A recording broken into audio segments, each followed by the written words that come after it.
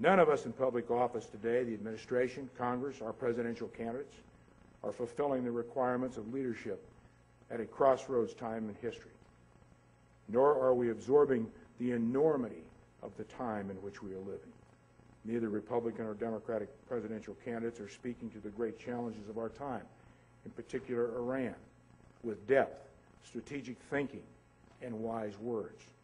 We are captive to the lowest common denominator of who can talk the toughest, who's the meanest cowboy on the block.